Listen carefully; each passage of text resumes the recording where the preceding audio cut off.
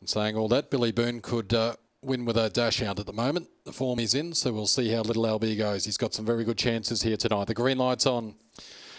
Race number 3, first heat of the Christmas gift. Ready? Racing.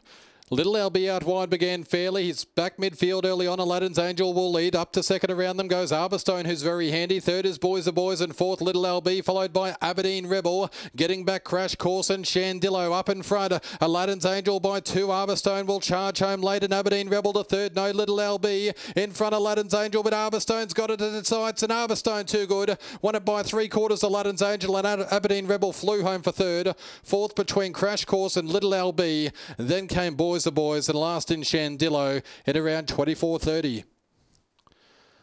Arborstone, Tim Jones, $11 and $4.30. Too strong for Aladdin's Angel, $2.90.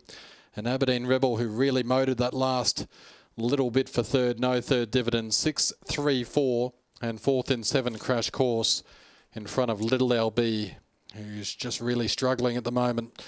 After getting into a prominent position early, he just didn't find in the straight. He's finished in 5th. Well, Arborstone was going to be a very big chance once he jumped well and got across to second behind Aladdin's Angel, because we know how strong he is. He always finds the line well.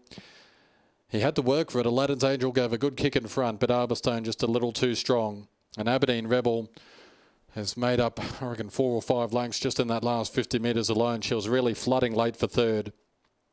Crash Course in 4th. 3/4 by 3/4, 24.34 the time.